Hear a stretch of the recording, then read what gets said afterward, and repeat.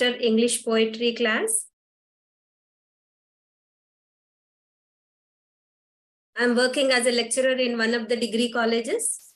If you have any problem with my voice or my way of explanation, please let me know through sending messages. Yeah, good afternoon. I'm sharing my screen with you all. This is of English poetry.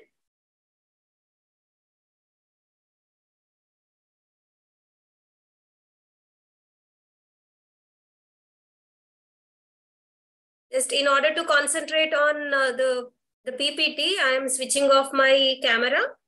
Please try to understand.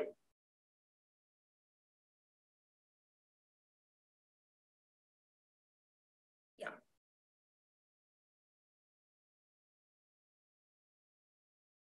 Are you able to look at the PPT?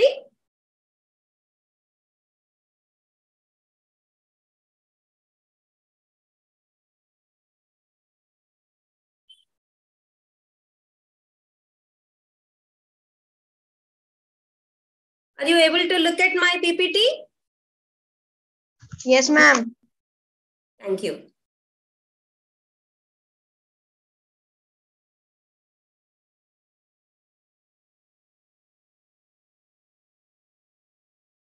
So this is English poetry, your fourth semester. In today's class, we are going to talk about what is poetry, especially before to that, what is literature actually. And after understanding what is literature, then we will have a description of poetry and then characteristics of poetry. These are all the basic informations we are going to discuss today. And what are the themes of poetry? What are the forms of poetry? What are the periods of literature overall? And then what is the origin of poetry? Shall I move on? Yes. Then, what is literature first? So literature, all of us know, it is a portrayal of something. So through writing, any author can talk about the life of somebody or the place of something, some place or some incident or some situation, etc. Then altogether, we can consider literature is nothing but a picture of life. So through which we are going to understand what is there in that life. Who are the people we are talking about? What happened in those people's life, etc., etc.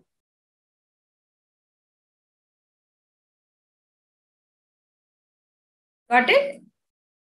Then it is also an expression of emotions and ideas or ideals. So through this literature, the author is going to talk about the emotions of somebody or the ideas what the author wants to share, the ideals what he wants to instruct. Right? Then literature must be universal in nature. It is like, it is going to be acceptable for all the people of all the areas.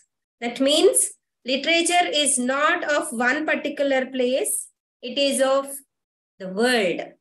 Means the emotions are equal to every human being, applicable to all, or the ideas what we share along with the others is common, and the ideals we present or we preach there are necessary for all of us.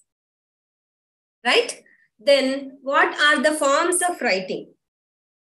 Form is nothing but the way we are presenting it, in which we are conveying something. So here we have four major forms of writing. Those are poetry, prose, drama, and fiction. So we can't say which is the first one, between poetry and prose. If it is written at the earliest times in a plain language, it is called as prose. When it was written in the form of verse, V-E-R-S-E, then we consider it as poetry. So these two are the first and foremost forms of writing. Later, by combining poetic language with the prose presentation, drama comes into limelight. So in that way, drama existed after over a period of time. Then fiction is a very later development in the field of literature. So in that way, we have four major forms. Of course, we have subcategories of writings here. Various fictional stories, science fiction, short stories, etc., etc. In drama, we have comedy, tragedy, tragicomedy, etc. And in poems, various types of writings. In even prose, various forms of writing, we have subcategories. Those are all. So in this forms of writing, we are concentrating especially in this semester, poetry. So poetry can be defined in various ways by various authors of literature. So no one particular definition is enough to describe correctly about poetry. Means we can't stick to one particular definition. So that is the reason why I have included here the description of poetry instead of a definition, because when we are talking about a definition, we need to mention the person there. So no one particular author or no one particular definition gives all the complete meaning of a poetry. So that is the reason why just I have added the description. What is poetry? So instead of definition, we can consider this as what is poetry. So poetry is a type of literature. That means it is a form of writing.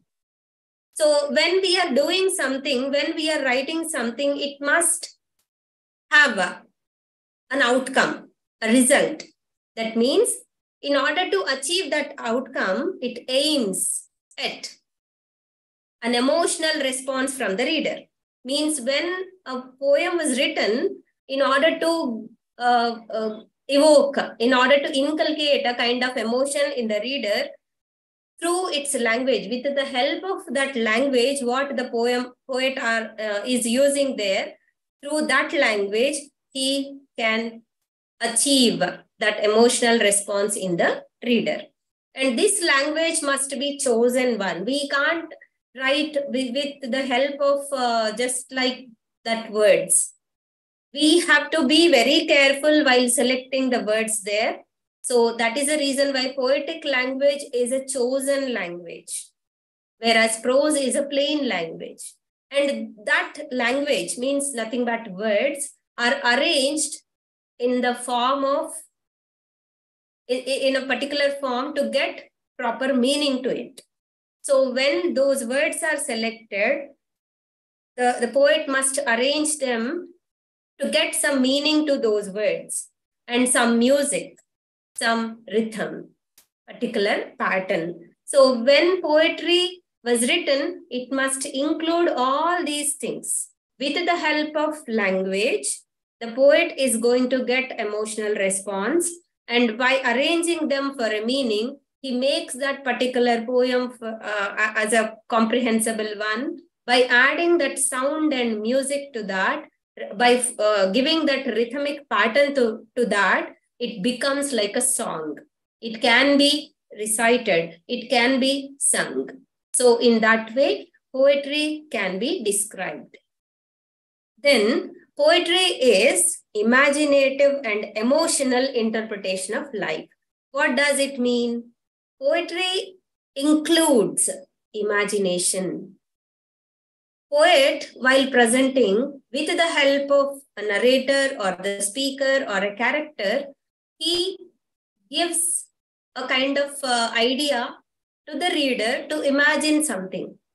So at the same time, when he is listening to a poem, when he is reading a poem, when he is understanding a poem, that particular reader gets some emotional response. So in that way, poetry is imaginative and emotional interpretation of life. Means we are going to imagine, we are going to have that emotional understanding of life. For example, if it is a love poem, when the author is presenting something, some feeling to his beloved, so there the reader is going to understand it or apply it to his own life. Then poetry deals with facts, means reality, where imagination contradicts. So imagination can be real or false, but still poetry deals with facts, known things, acceptable things. And poetry deals with experiences of people, experiences of societies, experiences of souls even. And poetry deals with problems of life. So in that way, poetry is a perfect example for one of the forms of writing. That is, poetry is a particular form of writing through which the main aim of writing literature can be achieved. Means literature, in the previous slide, we have understood already, literature is nothing but portrayal of life. That means life is having or filled with facts, experiences, and even problems. So in that way, poetry presents everything in the form of a song. Then what are the characteristics of poetry? So poetry is a composition, that means a writing. The poet is composing something through which he expresses his ideas or feelings.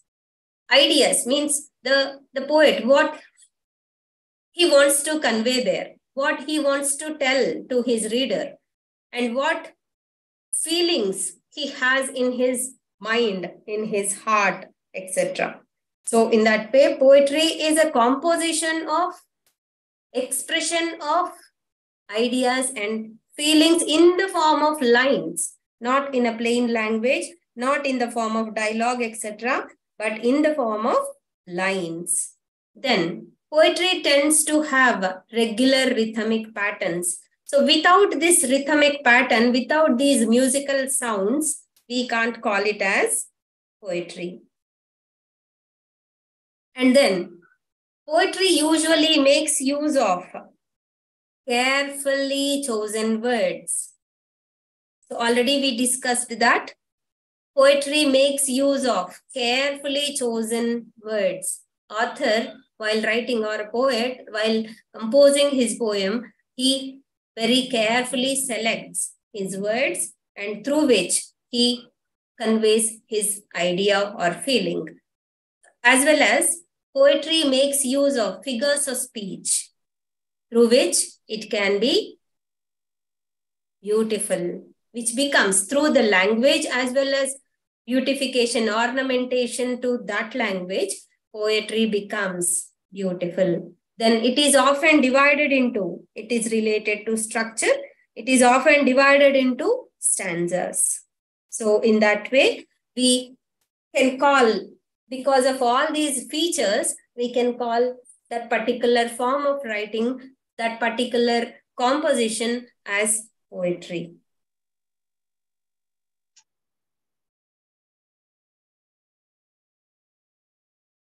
Then what are the elements of poetry?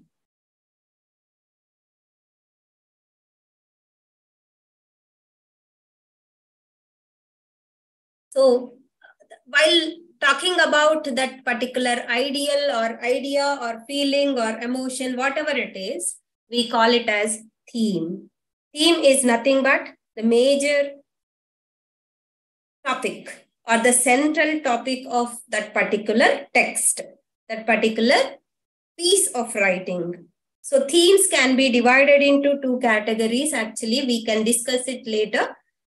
And then authorial or textual background means While writing, author directly or indirectly, willingly or unwillingly, introduces his own impression, his own bias, his own feeling to that particular text. For example, if an author is strong, so strong at his feeling, for example, mourning towards the death of a particular person, so that personal feeling is conveyed through the text. And textual background. While writing, the author as well as the text, particular text is having its own background. Then subject matter. So subject matter is, it links with the theme, matter as well as the manner.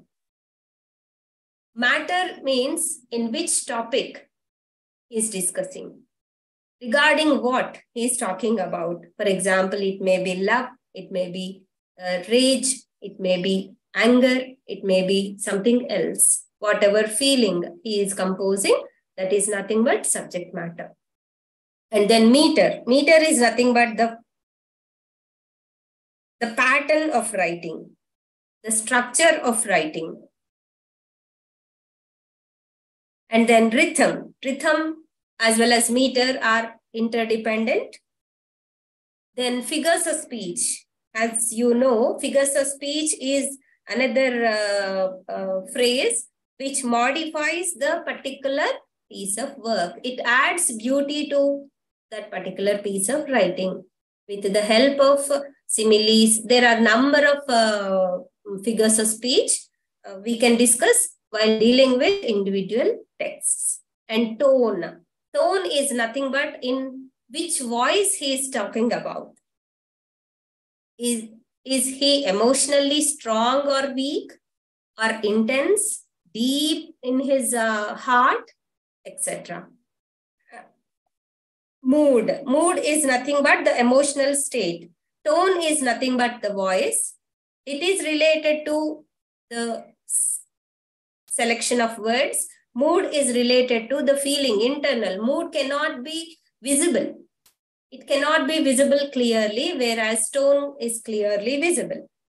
So in that way, in which tone? In a dull tone he is talking, or in an active tone he is talking. In a very intense emotional mood he is talking, or in a very plain or in a very sinful kind of mood he is talking. So in that way, we can consider these as the elements of poetry.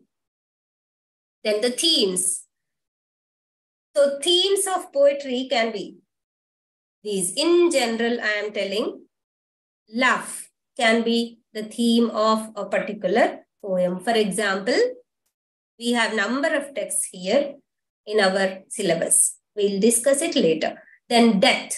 Most of the times when the author or the poet has been in a pessimistic mood, in a very hopeless condition, there they talk about death. They select death as their theme. Some poets concentrate on the beauty of the world. That is nothing but nature. Nature becomes the theme of a particular piece of writing. Then beauty. Beauty of any object or any setting or any person or any mind even sometimes. So that also becomes a theme. And dream. Dream is nothing but the poet when he wants to escape from the realities of life, when he wants to be away from the problems of life. So there he selects imaginative kind of feeling. So that is nothing but the dream. Then desire. Desire is one of the themes of writing, especially poetry, through which the poet conveys what he wants to achieve, what he wants to convey. Then friendship becomes a theme. Celebration of a festival or celebration of sometimes mind becomes, celebration of life becomes a theme of poetry. And then animals. We have Ted Hughes, animal poet. So animals be a theme of poetry. Then sometimes good versus evil becomes the theme. War, particular incident, the loss due to that war becomes the theme. Then courage will be a theme. Travel experiences becomes a theme. It is nothing but journey. And disappointment becomes a theme. So these are some of the known general themes selected by different poets. Then, what are the forms of poetry? These are the subcategories of poetry through which we divide which kind of writing it is actually. We have number of categories of poems. So forms of poetry is divided majorly into two: narrative poetry as well as lyrical poetry.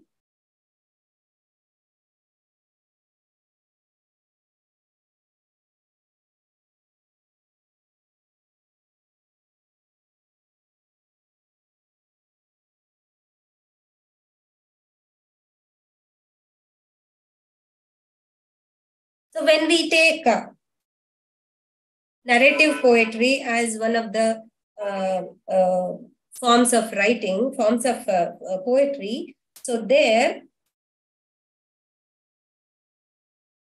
the poet is narrating the story of somebody, story of some place, or story of an unknown hero.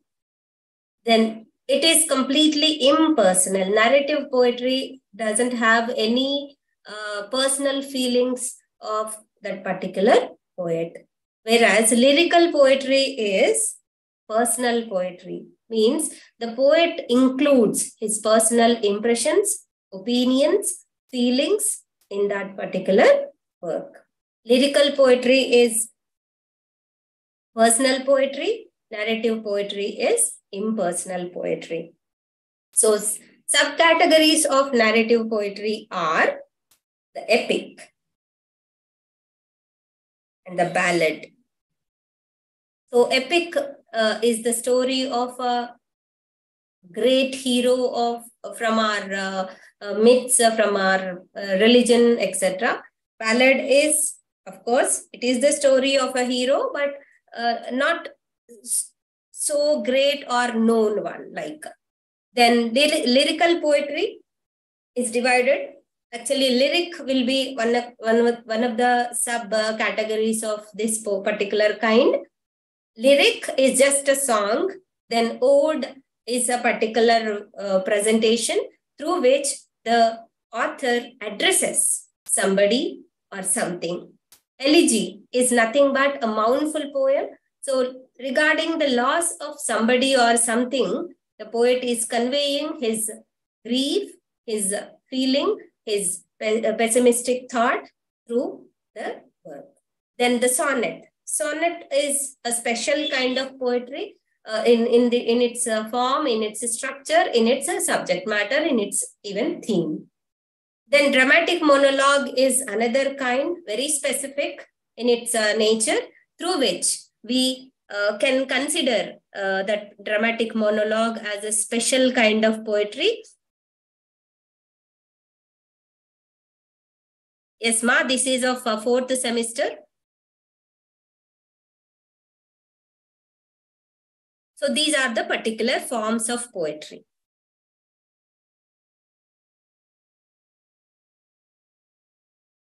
Then these are the periods of literature. I'm not going into the detail. Anyway, video will be uploaded. So there you can understand what are the periods of literature. So based on this, there is a specific way of presentation, specific way of writing at different ages. Then, what is the origin of poetry? Just open your book, English Poetry, Roman number 4. So in that you have the introduction part. From tomorrow onwards, For each class, you need to keep your book ready before the class. So, introduction to British poetry. That means origin of poetry, where it began, where it took birth. So, in this origin, we are going to discuss what was the actual particular first work related to poetry. So, here we have an example. Hymn, H-Y-M-N. Hymn is nothing but a song, especially religious song, written by Caedmon. So this is considered as a hymn. Caedmon's hymn is considered as one of the short old English poems attributed to, means written by Caedmon. He would be an illiterate and the poem would be unmusical. Actually, he was like the one who takes care of cows. So just in order to praise the God or the creator, he could write this hymn. Then we have an anonymous work, Beowulf. So it is considered as great epic of literature, oldest epic,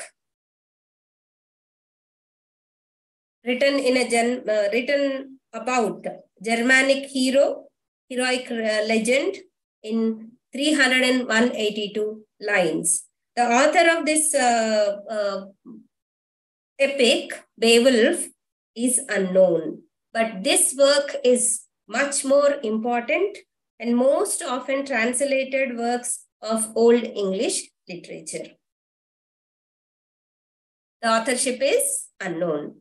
Then we have 14th century, means 1300 to 1399. We call it as 14th century. So we consider Geoffrey Chaucer as one of the pioneers of English poetry. We call him as the father of English poetry. So after him, after Geoffrey Chaucer, there was a vacuum until the beginning of 16th century, 1500s, that means. So that is the reason why I did not keep anything here in 15th century. Then in 16th century, the birth of literature gradually came into limelight. So Renaissance helped us to develop our own works. Then we have here Thomas Wyatt, one of the earliest English Renaissance poets. He was responsible for many innovations in English poetry. He introduced the sonnet form to English literature. So that is the reason why he is considered as the pioneer of Renaissance period. Then we can call Elizabethan period as the Renaissance. These two periods are overlapped on each other. So this is the origin of poetry. So I am not discussing everything here. Please try to read and understand what is written in the book. Then in block 1, we have authors belongs to Elizabethan age, metaphysical poetry, and age of reason. Just to see the index here. In block 1, we are going to talk about what are the features of writing of Elizabethan age, in which manner the authors of that particular period wrote, and metaphysical school of thought. What are the particular characteristic features of metaphysical poetry, and what is the meaning of age of reason, and who are the exponents of this particular block. Then block 2 is talking about Romantic age, in which we are going to discuss William Wordsworth, P.B. Shelley, and John Keats and their prescribed works. Then what is Victorian age? What are the characteristics of Victorian period? Then Alfred Lord Tennyson and Robert Browning as the exponents of Victorian period. And then block 3 is going to talk about the irrespective of periods, 20th century literature, because the 20th century after 1901, 1900 onwards, we have major developments in the field of literature. So we can't separate that particular timeline into periods. We call them as modern period and postmodern. So I am giving together the title 20th century literature, in which we are going to talk about W.B. Yeats, T.S. Eliot and Ted Hughes. So I did not include block 4 and 5 because they are not part of English literature. They are not part of British literature. They are of another particular literature, American, Canadian, etc., etc. So that is the reason why I did not include. Then in block 1, in order to understand William Shakespeare as well as Elizabethan period, we need to focus first on Renaissance period. So what is this Renaissance period? Renaissance period is nothing but a particular period of the world in which so many things, so much of improvement took place. So Renaissance period is also called as Elizabethan period because both of them are overlapping on each other. Then it is also called as the age of Shakespeare. So Renaissance means revival of learning. Learning has been given priority, but once again, after Renaissance, after the birth of Renaissance, there is a revival of learning. This Renaissance denotes the gradual enlightenment of human mind after the darkness of the Middle Ages. So see the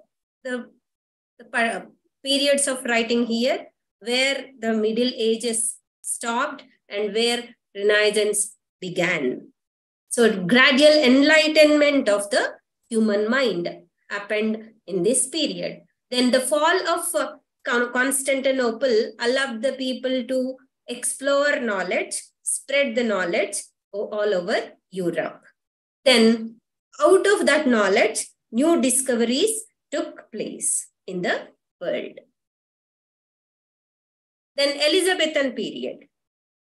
So without this Elizabethan period, open your block 1 ma. Without this Elizabethan period, we can't understand what is the style of writing of Shakespeare and what the prescribed poems mean. So what are the characteristics of Elizabethan period? So in this, the Renaissance and the Reformation. That means the Renaissance is nothing but the revival of learning, and the Reformation means another birth, rebirth. So these two are blended and cooperated each other. These two movements produced a great upliftment of the spirit of human, and the Renaissance aroused intellectual and aesthetic faculties. Means Renaissance, due to the spreading of the knowledge all over Europe, allowed the people to get intellectual upgradation and aesthetic improvement. Then Reformation awakened the spiritual nature of human beings.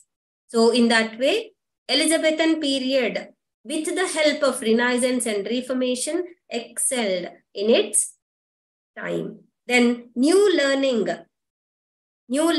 opened the world. Out of that spreading of knowledge, new learning took place. People started consulting various books, various informations. Then the particular period, Elizabethan period, is the period of the spirit of adventure. Means the people started exploring the world by sailing, by taking risks, by traveling, by having a journey to the unknown places. So in that way, Elizabethan period is known as the period of adventure. And the atmosphere, an atmosphere of peace, order, and prosperity. The people were expecting to have a piece of life and order in their life and prosperity, becoming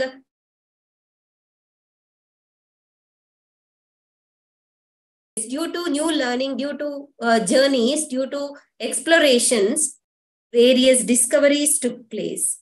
And development of trade and commerce, due to that travel, they came to know about various things, various people, various locations, various trade and commerce related to that. And then education. Education was given much priority at that moment. Education in not only academics, in all the fields. And in that way, due to that education, drama came into existence and it flourished throughout Elizabethan period. Then pomp and show and other evils means people started becoming so possessive and showing off their knowledge, their wealth, their energy, etc. So then what are these other evils? Black magic. Black magic and witchcraft had been becoming habits of people. So in that way, other evils also introduced to the world.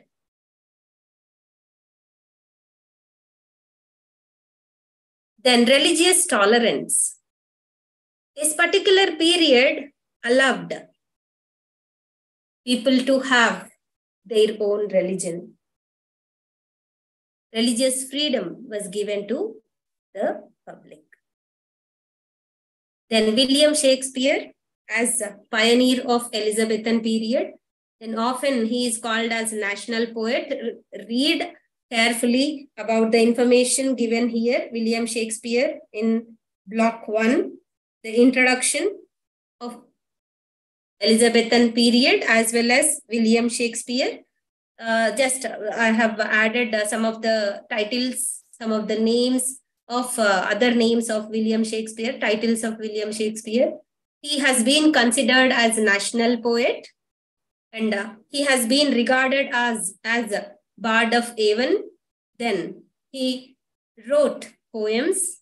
He has been called as poet, dramatist, as well as an actor. Means he played roles on stage.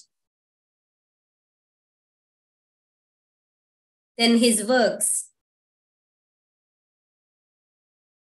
He wrote poems. Around 154 sonnets he wrote. We have sonnet number 116 in our syllabus. We are going to discuss it tomorrow. Then he wrote 3 long narrative poems. Then few minor poems, not having so much importance. And then he wrote altogether 39 plays, majorly comedies, tragedies, histories. So here we have some of the examples in our book. So try to differentiate what are the comedies, what are the tragedies, what are the histories. And he also wrote some problematic plays. And this is his particular style of writing, conventional style of the day. That means which kind of style was followed at that moment. Conventional means traditional. Traditional style of writing of that day. He began writing in that way. Later, he dared to experiment with the style. Then when it comes to poetry, he took a verse form, that is blank verse. Blank verse doesn't need any rhythmic pattern, any stanza pattern. It is written in its own format. So that he selected.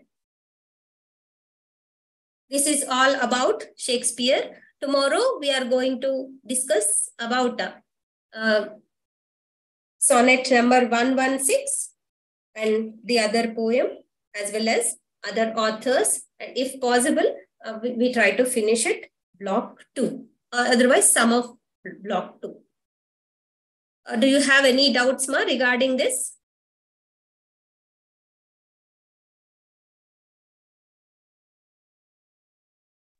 No, ma'am. Okay. Just somebody asked me, repeat the definition of poem, Ma, it is? Yes, madam. Yes. Okay. I am going back to the first slide. Okay. Once again, I'll repeat. Try Okay, to madam. take a screenshot. Otherwise, try to have a photo. Anyway, university people are going to upload this PPT. There you Okay, can madam. understand. Okay, madam. Okay, So this madam. is the beginning slide. English Poetry 4 means 4th semester. Then English Poetry. So what we have discussed so far in all the slides. Then what is literature? The basic information what we need. And this is the definition. It is not a proper definition. It is just a description. Definitions are plenty. Especially definitions of poetry are number of by different authors, by different poets especially, even different critics.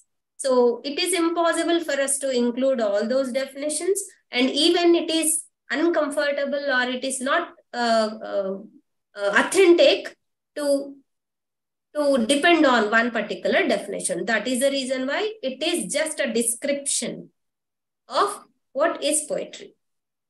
Got it, ma? Okay, madam. Then characteristics of poetry we have included. Then elements of poetry, themes of poetry, forms of poetry, periods of literature, not poetry, periods of literature. Okay, madam. Then origin of poetry, the beginning, the first introduction part of our book. Okay. Then block 1, what are there? Depending on the index, I have prepared this. Then block 2, block 3. These 3 blocks come under English poetry or British poetry. Of course, other American poetry, Canadian poetry, Australian poetry, other languages also are having English literature, but we call English literature only related to British. So that is the reason why I have included only block 3 up to. Then Renaissance period. What is Renaissance period? What is Elizabethan period? What are its characteristics? Then who is Shakespeare? What are his details? And what are his works? Then what is his style of writing? Up to this we have completed, and we have detailed information regarding what is sonnet. We'll discuss it tomorrow. Okay, madam. Okay? Okay. Okay. Others, do you have any doubts? No, madam.